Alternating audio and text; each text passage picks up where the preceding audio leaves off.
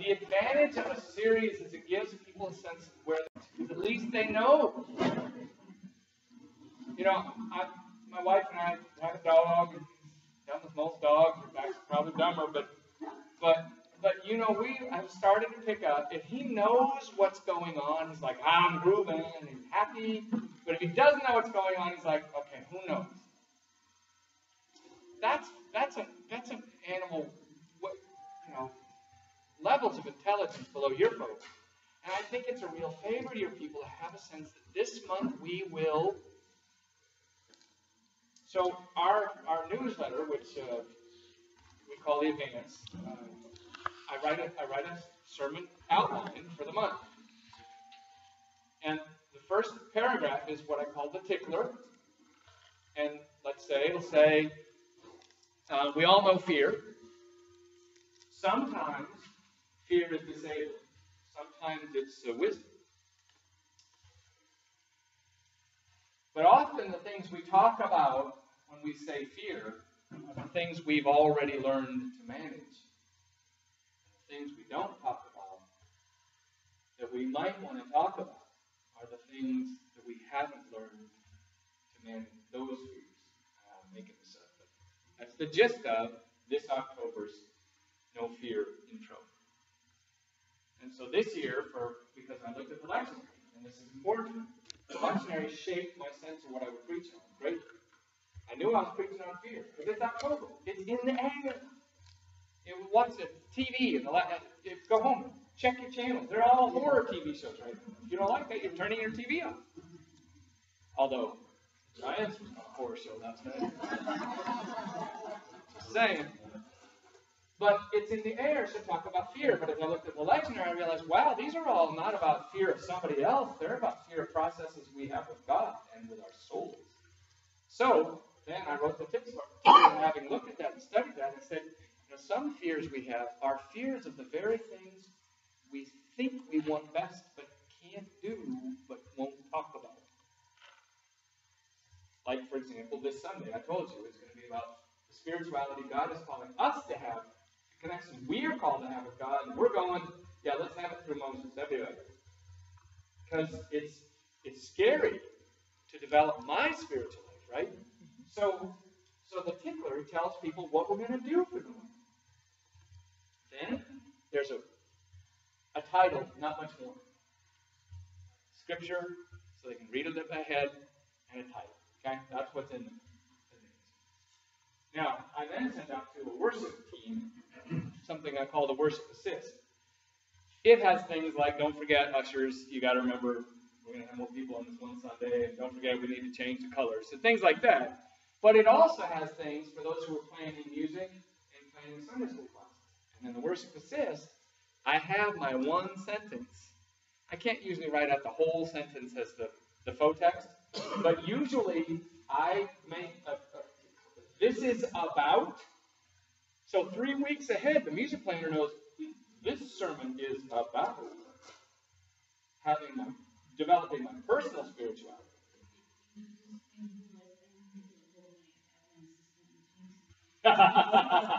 Go Allison, God bless you.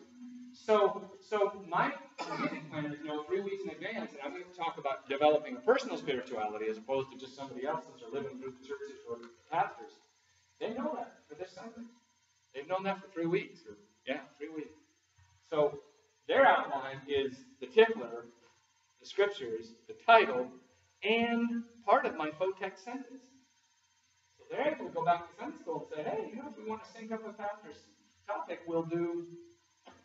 That's kind of handy. So an outline, a topic for a month, a series, gives people the ability to go, oh, this is what we're going to do. And then it has direction. Rather than just, oh, come, who knows? And then you're like my little dog that looks uncomfortable. Okay, I'm trying. Sorry, hold on just a second. I preach through the whole book sometimes, Matthew, Mark, and I'm intending to preach through the book of Hebrews. I was going to start November. So then I'm thinking, if I do that, then I have to find topics in Hebrews for Christmas theme. Yeah, but I'm struggling with that right now. Yeah. Yeah. Yeah. But it is a challenge. How about first we sing a song? It goes like this.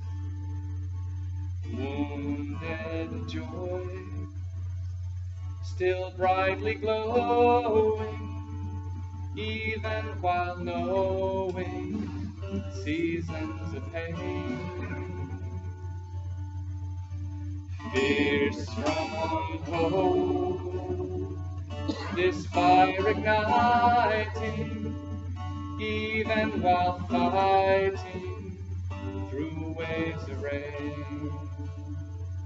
Come sing your song, depths resonating, all of our hating fall away. Breathe, breathe. Living Spirit, we receive. Breathe, breathe. Loving Spirit, we receive. Try it. Joy, still brightly glowing, even while knowing seasons of pain. Fierce from hope, this fire igniting, even while fighting through waves of rain. Come sing your song, depths resonating, all of our hating falls away. Breathe, breathe. Living Spirit,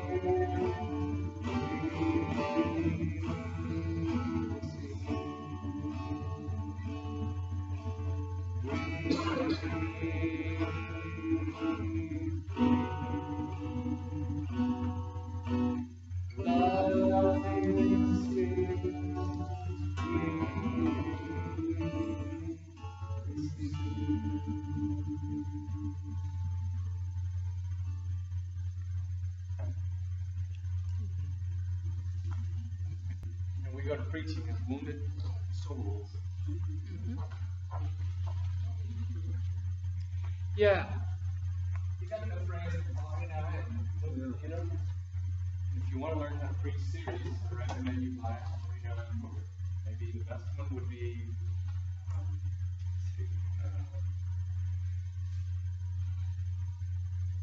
well, Wounded Healer is maybe not the best one, and neither is yeah, it is. Yeah, and maybe not so much Love in a Fearful Land. What? Reaching Out. That's a good one. Can you drink this cup, or can you drink the cup? Sorry. Can you drink the cup? There's another one, Jesus. Jesus. Another one by him that. This one we just did recently. It's great. A living. It'll come to me. Anyway, Henri Nouwen, if you can go through an Henri Nouwen book, you probably have a series ready for you. You're probably ready to preach a series. And do 4 weeks or 5, do a month. It's much more orderly. Kind of like, I don't know if you've seen it. Lectionaries come in 2 forms. There's called the Common Calendar Lectionaries. Common Calendar Lectionaries start with January 1, which is fine. Liturgical lectionaries the liturgical year start with Advent and move through the seasons. They're mostly built around your Sunday worship. The common calendar ones are usually built around your private reading at home. I haven't seen, I'm sure there are some, but I'm sure there's some that sync them up. That would be nice. Okay. The Revised Common Lectionary is a wonderful tool. And I recommend people that they go to the Revised Common Lectionary. Oh, Nouwen. The site I use to do my look at the Revised Common Lectionary, even though you can go to the General Board of Discipleship has one too, but I go to lectionary.library.vanderbilt, as in the University of VANDERBILT.edu. Yeah, Lectionary. I'll write it up there. What?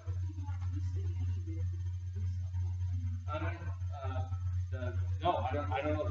I just go straight there. But it's lectionary.library.vanderbilt.edu. I'll write that up. I always consult the lectionary. That doesn't mean I always preach it, but I always consult it. And I usually consult it asking, where is it going to take me? Should I go there?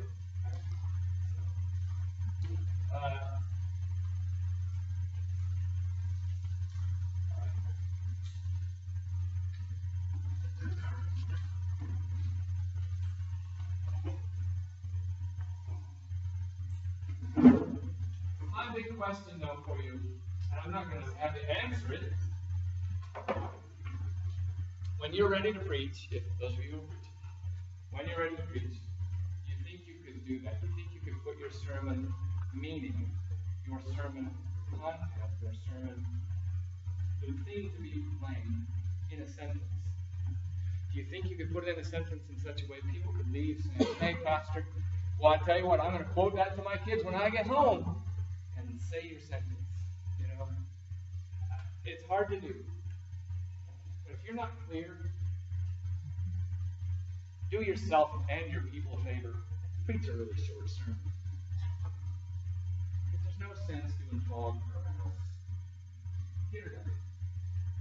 5 or 10 minutes and then go home. Because you don't really have much to say if you're not clear as to what it is you're saying.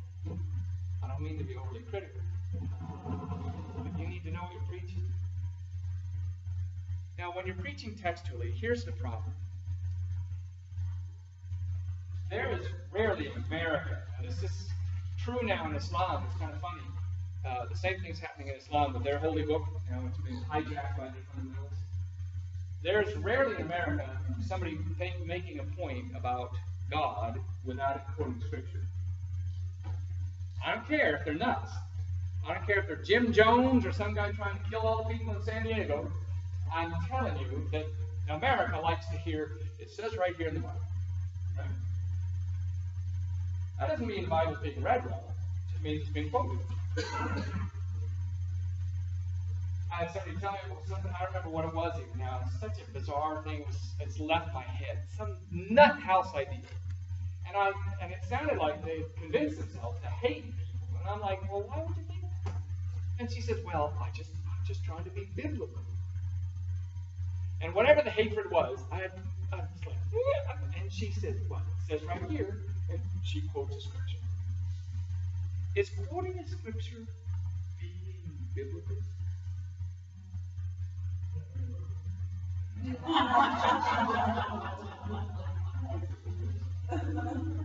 It is a rhetorical question.